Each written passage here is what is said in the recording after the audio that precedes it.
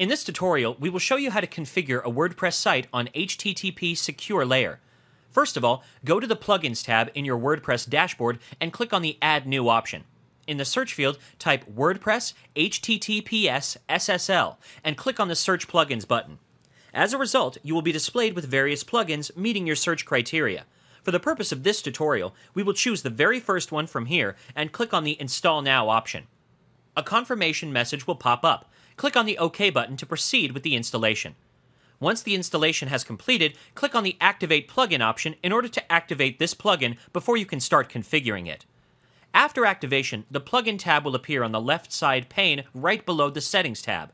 Simply click on it in order to open it. This will open up the HTTPS plugin configuration page. Specify the port number for your local host instance in which WordPress has been set up. In our case, it was 8080.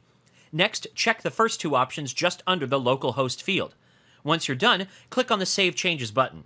Now you can start a new post. In order to do so, simply go to the Posts tab and click on the Add New option.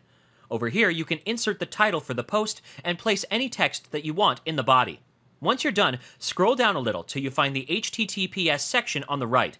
Check the Secure Post option available here, and then click on the Publish button.